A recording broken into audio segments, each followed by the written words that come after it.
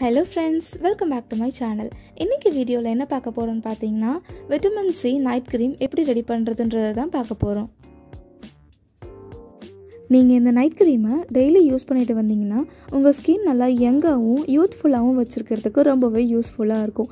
Black marks எல்லாம் இருந்துச்சுன்னா அதை கிளியர் பண்ணி உங்க ஸ்கின்னுக்கு ஒரு க்ளோனஸை கொடுக்கும். அதே நேரத்தில் ஸ்கின்ல இருக்கிற ட்ரைனஸையும் குறைக்கும்.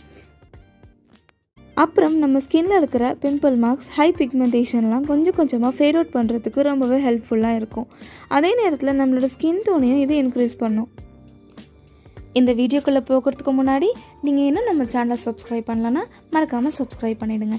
அப்படியே பக்கத்தில் இருக்க பெல் ஐக்கானை கிளிக் பண்ணிவிடுங்க. இதுக்கு மெயின் இன்க்ரீடியன்ட் என்னென்னு பார்த்தீங்கன்னா விட்டமின் சி டேப்லெட். இது எல்லா மெடிக்கல் ஷாப்லேயுமே ஈஸியாகவே கிடைக்கும். ஸோ அதை வாங்கி வச்சுக்கோங்க. Next aloe vera gel. இது வீட்லேயே உங்ககிட்ட நேச்சுரலாக இருக்குன்னா அதையும் யூஸ் பண்ணிக்கலாம். அப்படி இல்லைன்னா நீங்கள் ஜெல் பேஸில் விற்கிது இல்லையா கடையில், அதையும் வாங்கி யூஸ் பண்ணிக்கலாம். ஒரு ப்ராடக்ட் என்னென்னு பார்த்தீங்கன்னா விட்டமின் இ கேப்சூல்.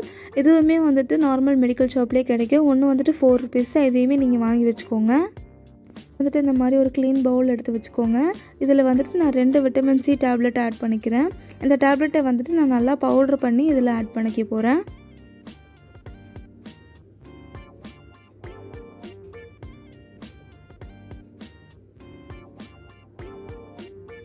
இது ஆட் பண்ணதுக்கப்புறம் 1 ஸ்பூன் அளவுக்கு ஆல்வரா ஜெல் எடுத்துக்க போகிறேன். நான் கடையில் வாங்கினதே இதில் யூஸ் பண்ணிக்கிறேன்.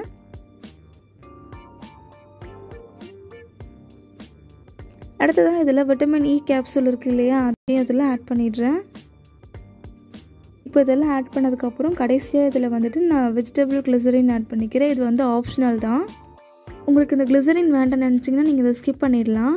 இப்போ இதை நீங்கள் டேரெக்டாக உங்கள் ஃபேஸில் ஃபேஸ் வாஷ் பண்ணதுக்கப்புறம் நைட்டில் தூங்க போகும்போது இதை அப்ளை பண்ணிவிட்டு படுத்துக்கோங்க. மார்னிங் எந்திரிச்சு ஃபேஸ் வாஷ் பண்ணிக்கோங்க. உங்கள் ஃபேஸ் நல்லா ப்ரைட்டாக இருக்கும். இப்போ இந்த மாதிரி க்ரீம் கன்சிஸ்டன்சி வந்துடுச்சு. இதை நான் ஒரு கண்டெய்னரில் போட்டு ஸ்டோர் பண்ணி எடுத்து வச்சுக்கிறேன். இது ஃப்ரிட்ஜில் வைக்கணுன்ற அவசியம் இல்லை. நீங்கள் வெளியவே நார்மல் டெம்பரேச்சரில் வச்சு யூஸ் பண்ணிக்கலாம். இந்த வீடியோ உங்களுக்கு ரொம்பவே யூஸ்ஃபுல்லாக இருந்திருக்கும்னு நினைக்கிறேன்.